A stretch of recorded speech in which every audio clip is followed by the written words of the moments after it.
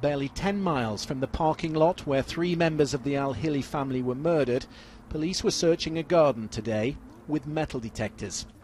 The man they have in custody is a 48-year-old Frenchman who bears a striking resemblance to this artist's impression of a motorcyclist seen in the Cheveline forest at the time of the murders.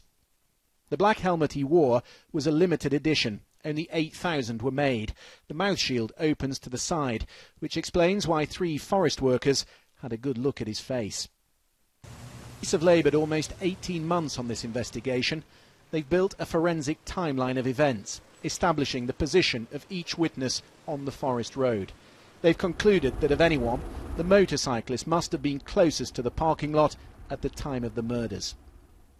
Saad al-Hilli was shot dead on the 5th of September 2012, along with his wife Iqbal, his 74-year-old mother-in-law and the French cyclist Sylvain Mollier. In June 2013, his brother Zaid was arrested by Surrey police. The French judges referred to a dispute over a family will. In November, they released the photo fit. There were 100 calls from the public. But in January, with no further leads, British police freed Zaid from his bail. The last time I spoke to the chief prosecutor, he told me Zaid was still his main suspect, but he didn't rule out any local lines of inquiry.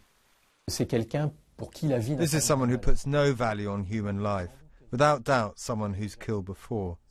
We're not sure if this was a professional hit. If it was done on a contract, it was very badly done. The house they're searching is here in the village of Talloires. It's a house he rents. Police know that the weapon used in the murders was an antique Luger pistol, and it just so happens that this man, a former policeman, is a weapons collector.